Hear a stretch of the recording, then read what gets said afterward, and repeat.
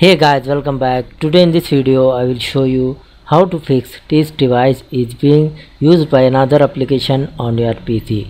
So for this guys, first method, you go to start and type here services. Select the services app. Find here guys Windows audio service.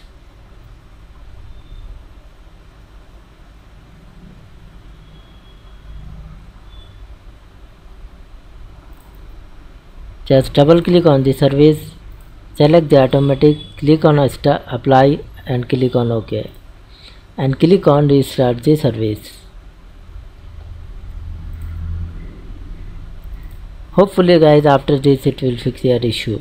And the second method is you open the run command, hold the window key and press the R, type here mmsys.cpl and select the OK. Right click on your speaker, go to properties, go to advanced, uncheck this option, allow application to take exclusive control of this device.